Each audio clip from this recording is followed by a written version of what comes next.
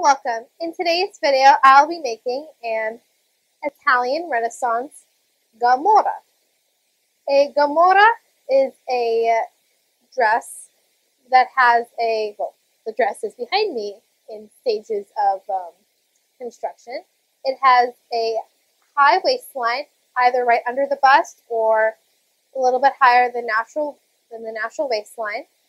It has the skirts that are gathered onto the bodice. It can close either in center front with lacing, in center back with lacing, or at the side backs with lacing, which is the option I've chosen. It also has, as you see here, detachable sleeves. Detachable sleeves were a hallmark of the Gamurra, and it allowed for ventilation in Italy's Mediterranean climate. Underneath the Gamurra, you would wear a shift-like garment made up of yards and yards of linen, often trimmed with lace or blackwork embroidery if you were wealthy, called the Camicia. And because of the sleeves that they are separate, they're tied onto each other, then tied onto the bodice, it allowed for the Camicia to puff out in between the sleeves and the bodice. Also, the separate sleeves allowed for great range of motion, and if you have another set of sleeves, the whole outfit changes look. I'll be using this Margo Anderson pattern. I highly recommend it. This particular Gamurra is suitable for the late 15th, early 16th century, so 1490s to 1530s. Now this Gamurra is suitable for working class women. They would wear it out, but for upper class women that are more wealthy, they would wear this inside the home. And outside the home, they would wear two different types of overdresses. One called the Giornia, which is a sleeveless surcoat that didn't have any side, was open at the side, so you saw the Gamurra through it. And then the other one is the Choppa, which had sleeves attached to it. It had a very deep V and clasped in the center front. Western fashion during this period of time was still highly regional, and a dress that an Italian woman would be wearing different from a dress that a French woman would be wearing, a Spanish woman would be wearing, or an English woman would be wearing. And even within countries, especially Italy, there was even more special regional variations. For example, a dress during this period of time that a Florentine woman would be wearing would be different than a Venetian woman or a woman from Naples. This is the farthest I've gone back in history, and so it's been really cool to explore, and I hope you enjoy. The first step was cutting out my pieces from my fabric, an apple green silk Dupioni from the Aiea fabric mart. I had only 4 yards, so I could only cut 2 skirt gores, but everything turned out fine in the end. There were 6 skirt pieces, 2 bodice pieces, and 4 sleeve pieces.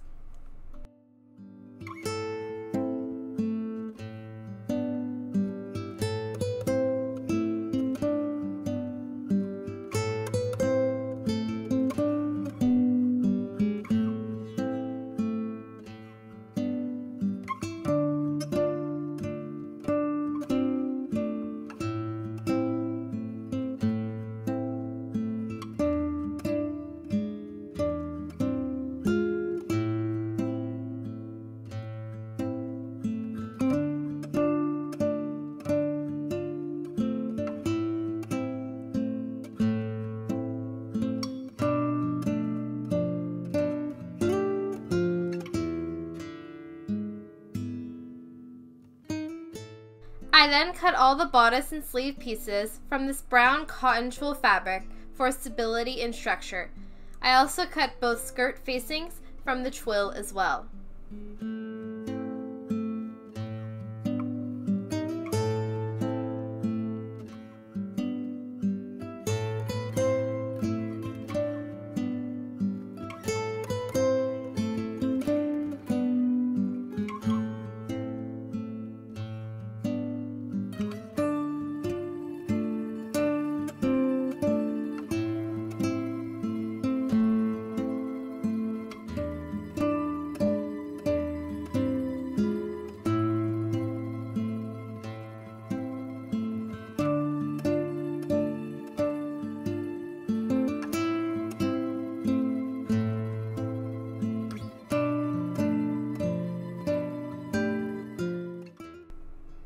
see me cutting out the front stiffener layers. Bodices during this time had the bust support worked into the outer garment rather than coming from an underlayer like stays. The pattern suggests making this out of paste, a type of stiffened linen, but I didn't have nor want to order any. It did say though that in lieu I could use a sturdy cotton canvas, so I cut the prescribed 6 layers each, about 1/4 of an inch smaller than the last, to create a smoothly shaped bodice.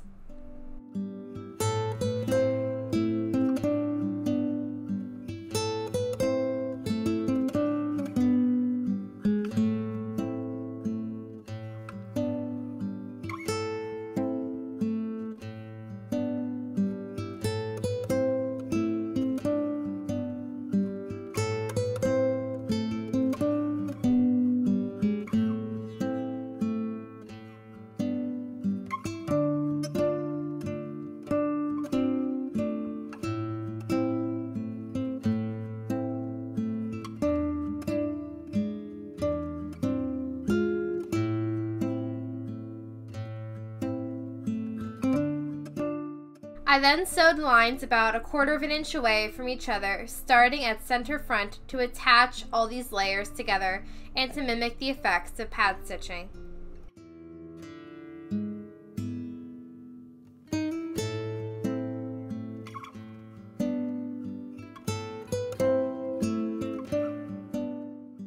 I then cut away the seam allowance at the arm side and neckline of the bodice front piece, which will make the next step easier. I then pinned the front stiffener to the bodice front, laying the innermost layer and the wrong side of the twill together and sewed around the perimeter.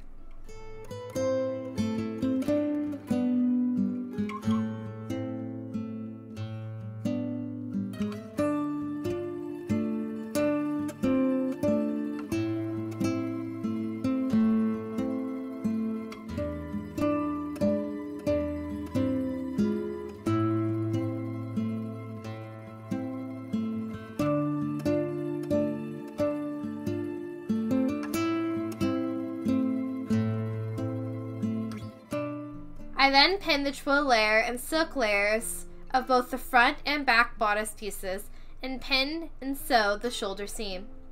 I also cut away the lining seam allowance of the back bodice at the arm side and the neckline.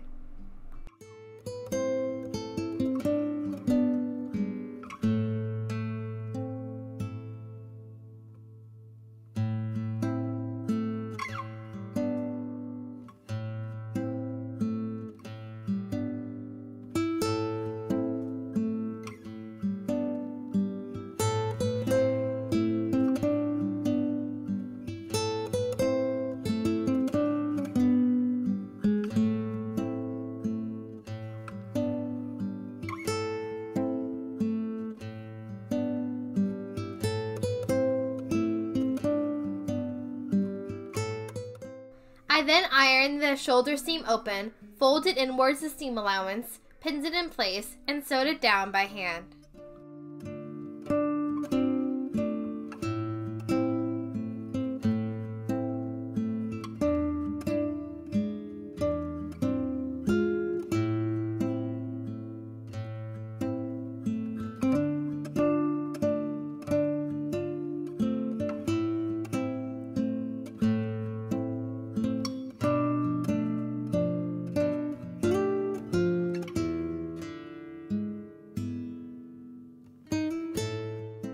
Here is how that looked once completed.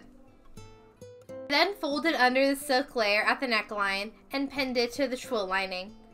This is why I cut away the twill's seam allowance earlier. It was to minimize bulk in this curvy area and thus make the process of finishing the neckline easier.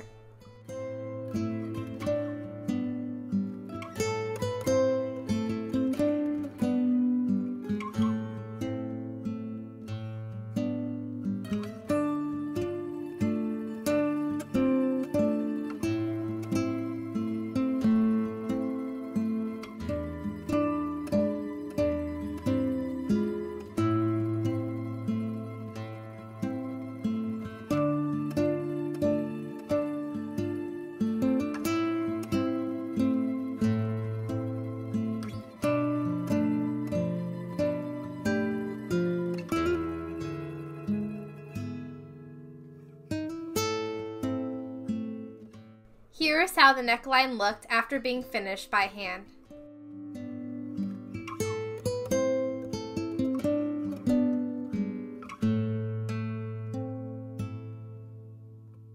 I then gave the arm size the same treatment. Although with the arm size, I had to cut into the fabric in order to get it to smoothly wrap over the twill lining.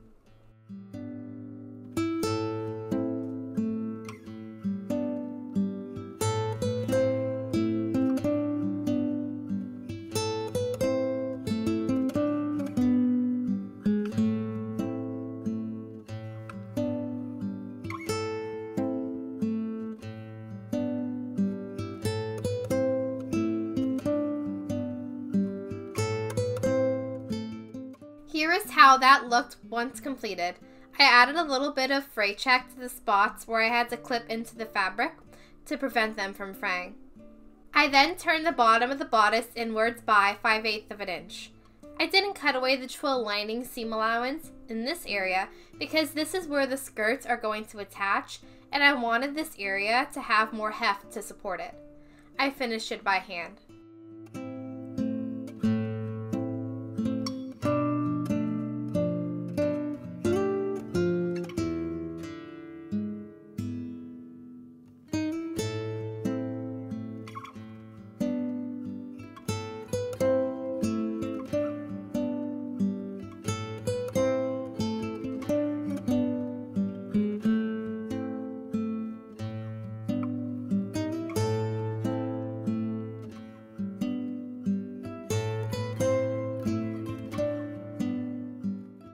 Here is how the bodice looked once the bottom edges were finished. I then turned the side seams inwards by 5/8 of an inch, then inwards by another 5/8 of an inch. I did this because I wanted this area to be as strong as possible because this is where the dress was going to close via eyelets, and I didn't want them to strain the delicate silk and medium weight twill. Like every other edge of this bodice, it was finished by hand. I then marked my eyelets using a friction pen. I marked my eyelets in a spiral lacing pattern, starting with parallel eyelets on the top and bottom, then one close to the bottom of one side and close to the top of one side on the alternate side of the bodice, then spread them out about 1/2 an inch from there. I then punched a hole for the eyelets using a size 00 tool and a rubber mallet.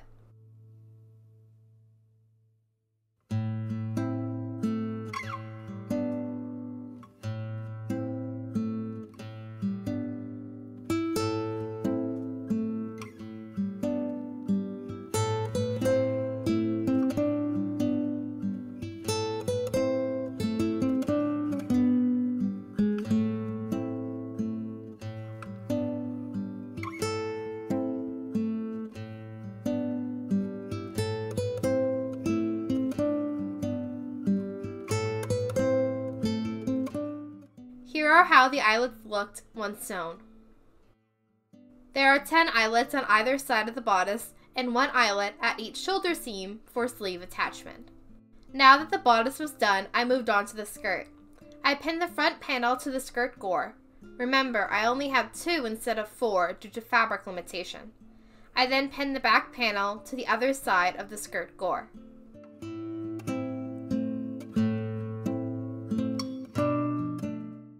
I then sewed those seams together by machine.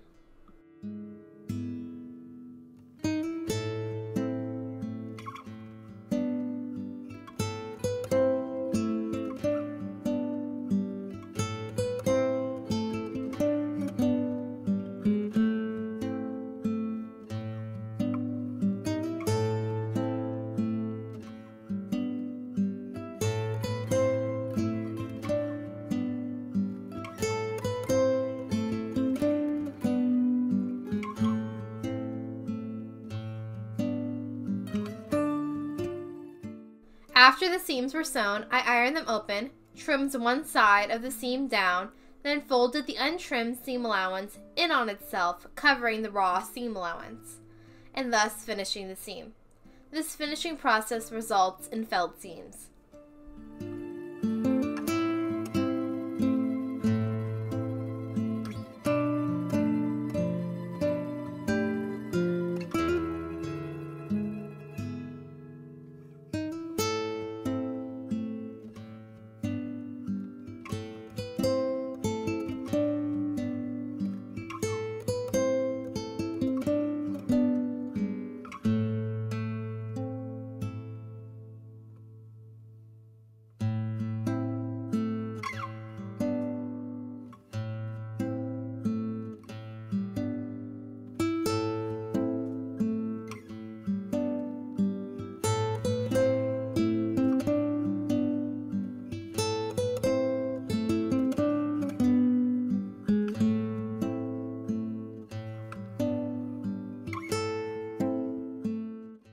I then whip stitched the seams down by hand.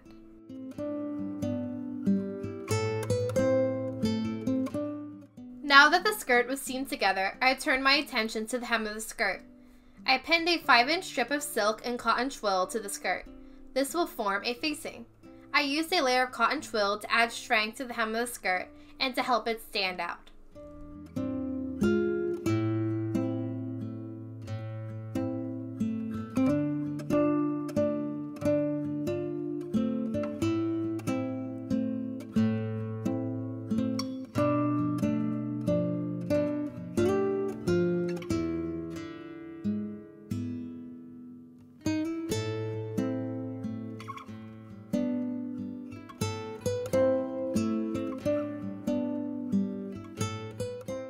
I then attached the hem facing by machine.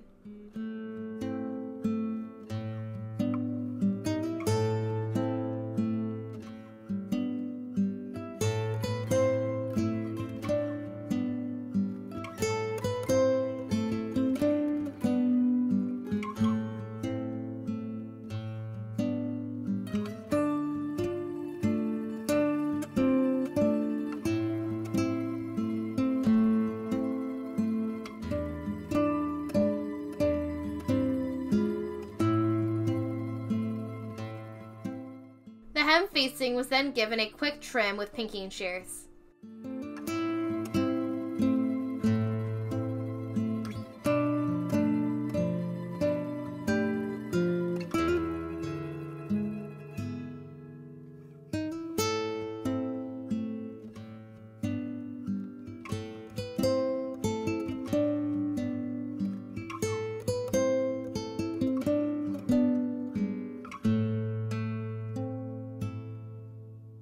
The seam allowance is then ironed towards the hem facing. I then understitch the facing, meaning I stitch as close as possible to the hem of the skirt on the facing side to help it turn inwards properly. I then gave the cotton twill layer of the facing a little trim so the silk layer would cover it. This upper edge of the silk layer was the fabric selvage, so I didn't have to worry about finishing this edge. I then ironed the facing inwards and pinned it in place.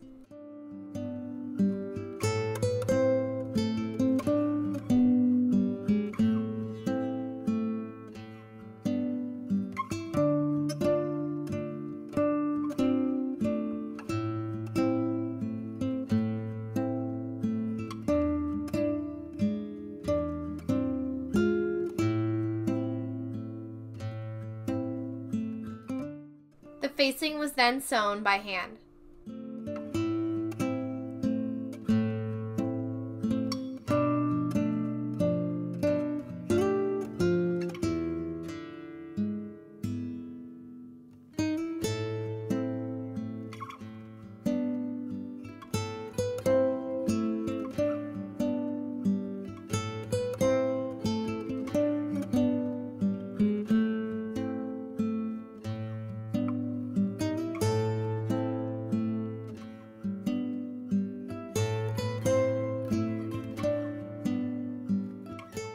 Here you see me pinning together the skirt facings, right sides together.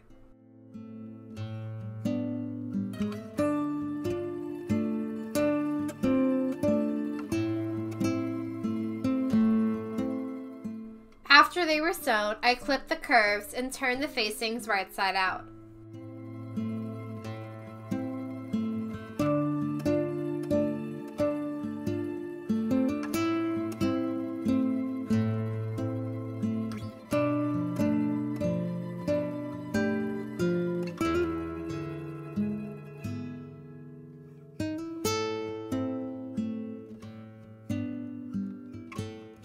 For the top of the skirt, I cut another strip of cotton twill, this time 3 inches wide, to bulk out the pleats at the top of the skirt. Here you see me marking a line half an inch away from the bottom of the strip using Tailor's chalk.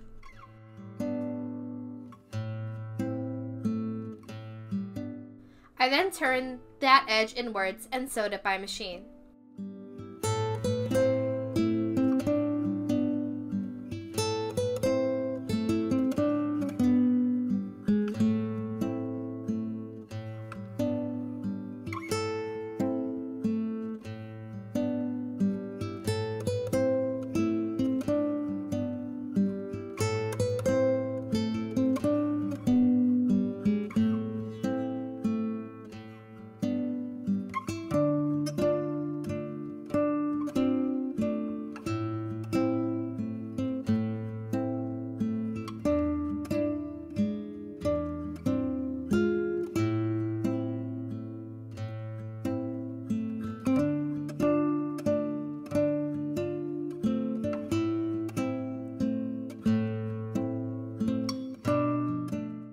After the strip was hemmed, I pinned it right sides together to the top of the skirt and sewed it by machine.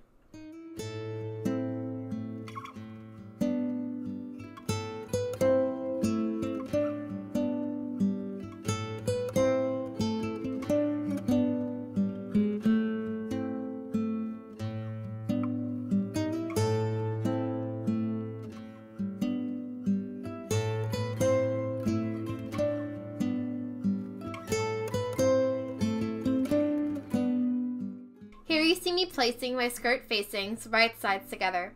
I placed mine different from where the pattern suggests. I placed them in the middle of each skirt gore, so I would have an equal amount of fabric for both the front and back of the skirt.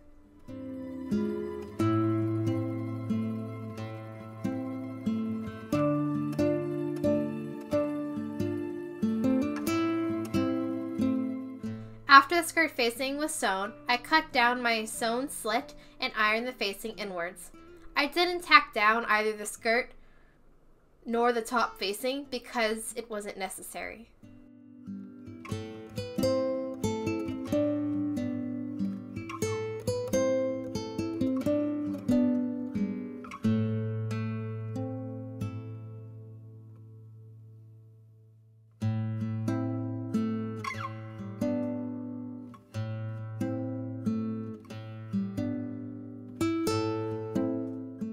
Now it was time to attach the skirt to the bodice. I used the divide and conquer method. I folded my bodice in half and marked it with the pin, then in half again and again until I had 15 pins or 16 sections. I repeated that process with the front section of the skirt. I then matched those pins together and pleated the remaining fabric in between those pins.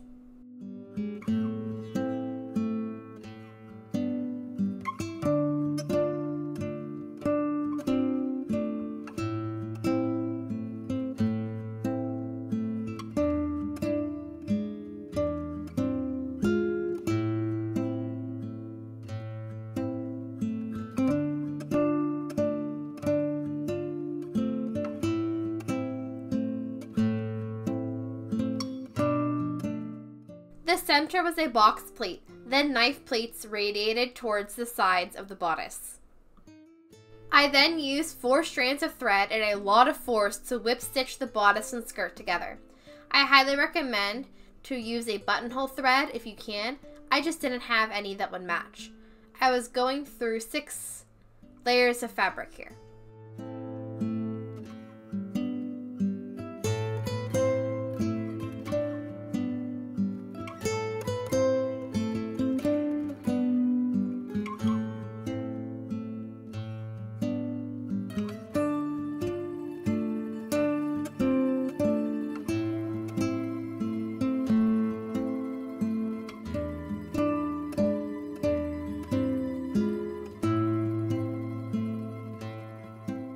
Here's how that front looked once the bodice and the skirt were attached. I then repeated the divide and conquer method for the back panel and the back skirt. Here I am pleating the back panel, which will have bulkier pleats due to the fact that the back panel is narrower than the front, which means the pleats will be more condensed.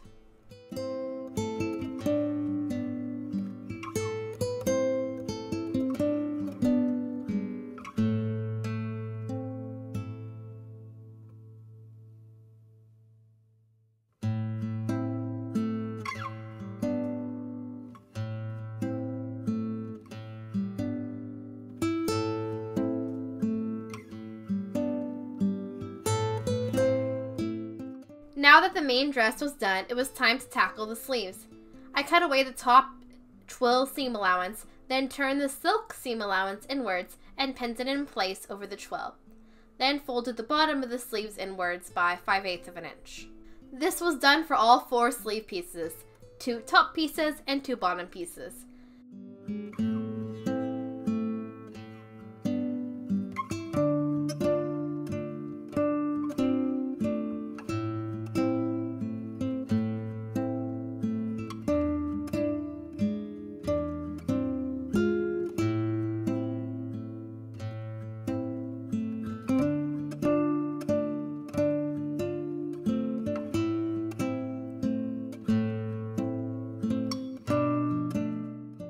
edges were then sewn by hand.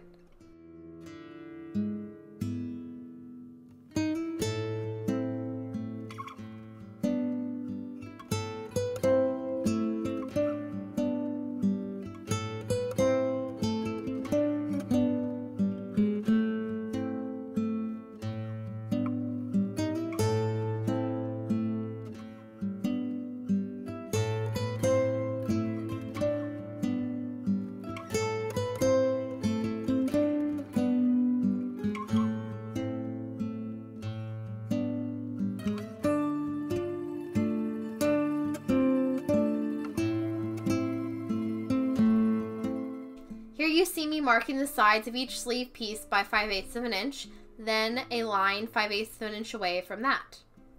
This is the same thing I did earlier with the sides of the bodice.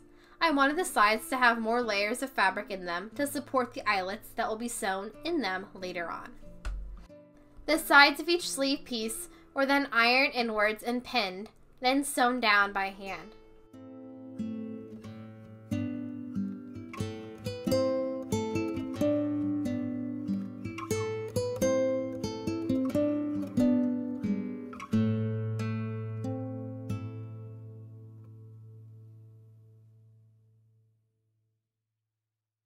Here is a picture of how the pieces looked once all the edges were finished. I then marked the eyelet placement using friction pens. It is hard to see here, but there are 3 eyelets on each side of the sleeve piece, about 1/2 inch away from the edge of the sleeve. One near the top, one near the bottom, and one in between that. I also marked an eyelet at the center of the bottom of the top sleeve, and at the center of the top of the bottom sleeve piece where the 2 sleeve pieces would join. There was also an eyelet marked at the top of the sleeve at the shoulder joint where the sleeve would join to the bodice. All 30 of these eyelets were then sewn with 3 strands of matching DMZ embroidery floss. This combined with the 22 eyelets on the bodice makes 52 eyelets in total.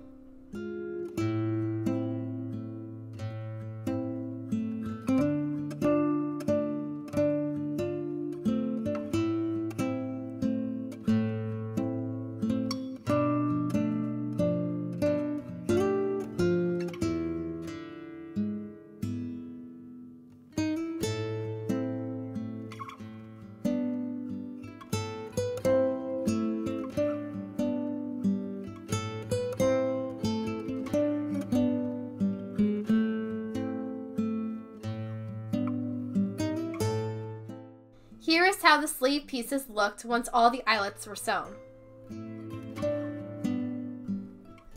Now that the dress was done, I had to work on the attachment method, braided cord. I cut 18-inch lengths of cord for each sleeve attachment point, so 16 in total, then cut 2 lengths of 36 inches for each side closure. I coated the ends in the E6000. Please wear gloves, folks. You really shouldn't be getting this stuff on your hands. I then pushed the glue-coated ends into the aglet. I used 38 in total. Sometimes I had to use an awl to push the ends of the cord inward. I then used some needle nose pliers to crimp the ends of the aglet close around the cord to further secure it.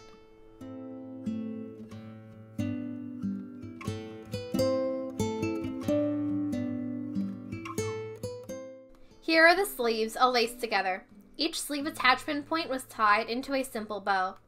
Here I am lacing the bodice closed. I used a spiral method.